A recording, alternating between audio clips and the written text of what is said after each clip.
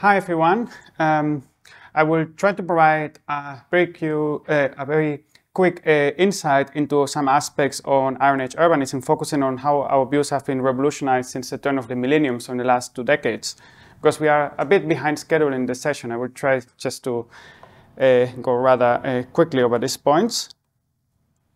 In the last couple of decades, the development of some large-scale fieldwork, as well as the publication of extensive monographs on some key sites, for example, on Manching, Corot, Bibracte, or Titelberg, has considerably expanded the corpus of available evidence.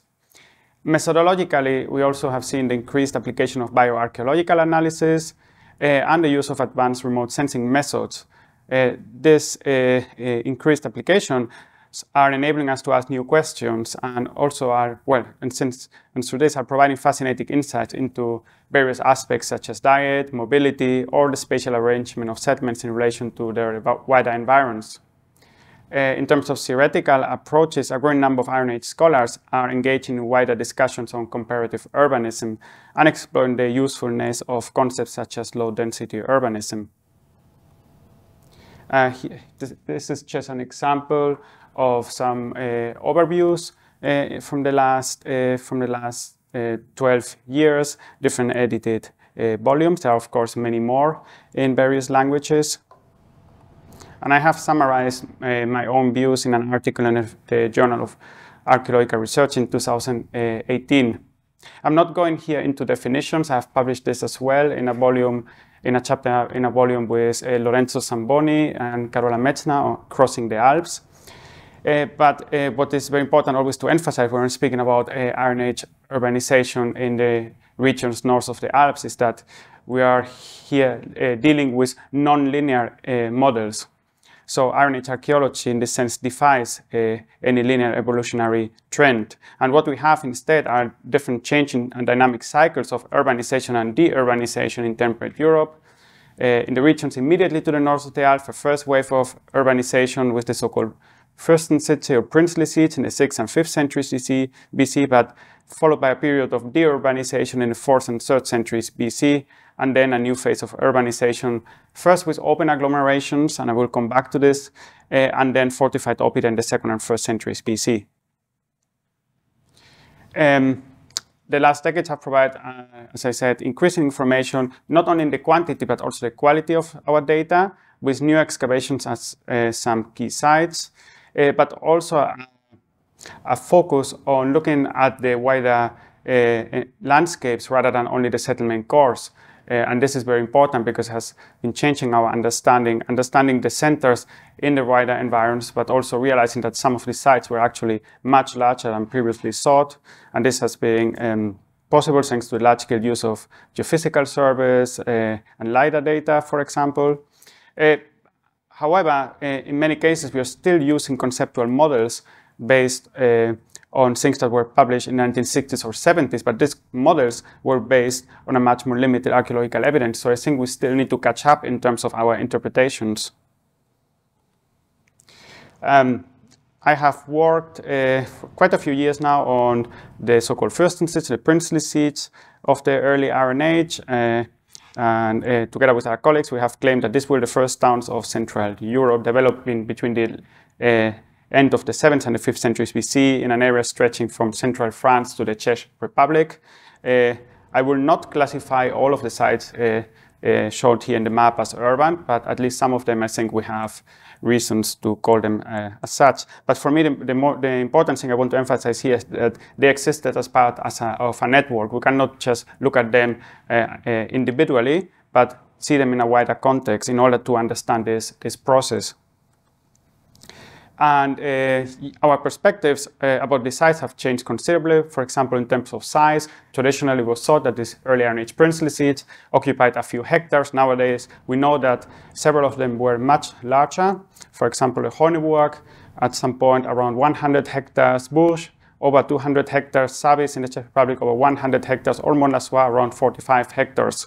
And in this sense, we also need to adjust our demographic models. Of course, it's always difficult to produce these estimates, and you need a certain level and quality of data to try to start proposing models. But for example, for the Horneburg and Mont-la-Soie, Current estimates range between 3,500 5,000 people at their height, which is quite a lot, considering that then we will need to add populations living in a wider environments, obviously. These princely seats, it has also become evident that while they share certain common characteristics, they are also quite heterogeneous. For example, in terms of layout, functions, and even chronology. If we look at individual site biographies, some of them starting earlier, others a bit late, and then also when it comes to their end. Mediterranean imports, which have often been considered a very important element, we now know that they're not restricted to the princely seats and also not to the so-called princely graves, but also appear in other contexts, which makes it more interesting. And also, I think there is evidence that elites often lived outside the fortified centers, and not always, but at least in some cases. By the way, I'm not a big fan of the terms princely seats and princely burials. I'm just using them here because they are quite established in scholarship, but that could be a lecture in its own. So here, just quickly to illustrate some points, the Heuneburg, this kind of recreation image that we produced already some years ago, showing some of the new results, that the citadel was actually only one part of a much wider agglomeration, which occupied around 100 hectares, with around 5,000 inhabitants in the early 6th century BC. And interestingly, the site later continues to exist, but on a smaller scale. So again, we don't have this kind of trend from small to big, but sometimes they start quite big and then become smaller later for various reasons. In the last years, my German colleagues, with Krause, Leif Hansen, and others, have been studying through a large-scale project the wider territory of the Heuneburg, where we know that there were many open settlements, cemeteries, but also quite a few hill forts in a radius of around 20 kilometers around the Heuneburg, which date, as far as we can say, roughly contemporaneously to the large agglomeration of Hallstatt D1, and the excavation at these sites are showing the complexity of them, and we need to think of them as part of a connected network. It's very likely that these different hill forts in the environments of the Heuneburg form part of the same social, political, and I would say also ritual system. In some cases with the sites having complementary functions, with the Heuneburg being the main production and distribution center, the Alteburg likely a place for assemblies, and the Bussen perhaps as a kind of a sacred location for a wider environment. Moving to central France, the site of Bourges was probably the largest settlement in the region north of the Alps in the 5th century BC, covering several settlement areas. So we are speaking here of a polyfocal center with some areas with increased occupation, but also some very low density areas in between. So we have a combination of an acropolis, areas for craft production, and also some rich burials in the surroundings. But this early process of urbanization north of the Alps was rather short-lived. And this contrasts with what you observe in many areas of the Mediterranean. The period of centralization was followed by a phase of decentralization. This image shows the chronology of the main sites, and you see that most of them, well, they only lasted for a few generations, and then they came to an end. And in the following period, in 4th and 3rd centuries BC, we see a return to more decentralized settlement patterns, a reduction of social inequalities, and this is also the time, particularly 4th century BC and part of the 3rd, where we have this so-called Celtic migrations documented in Roman and Greek sources, populations of temperate Europe moving towards Italy and the Balkans. And well, it will be a talk in its own to discuss the reasons for the end of this early Iron Age princely seats. But the important thing is here it was a rather short-lived phenomenon, and this links to a much wider topic, which is the discussion around so-called fragile or failed urbanism. Traditional research on early urbanism has tended to focus predominantly on so-called successful cities or towns. That means urban sites that had long settlement trajectories. But we need to also pay increasing attention to cases of short-lived agglomerations which only lasted for some decades or generations. And some years ago, I organized a session with Mike Smith, and some of the people here in the room were actually part of that. And the question of persistence, how long did cities last, has already been mentioned in several other talks this morning. And then in the area north of the Alps, we see a new trend. towards increased centralization since the late 3rd century BC, and then particularly in the 2nd and 1st centuries BC. Usually people have focused on the so-called oppida, these large fortified settlements, but they were not the first towns north of the Alps as was traditionally claimed, but rather part of a so-called rebirth after a period of de-urbanization. I'm using this concept of rebirth inspired by the book of Pam Crabtree on early medieval Britain. And this renewed trend towards urbanization took place in a context of a generally favorable climate. We see demographic growth, we see a huge increase in number of open sites, agricultural sites, increase in production and trade.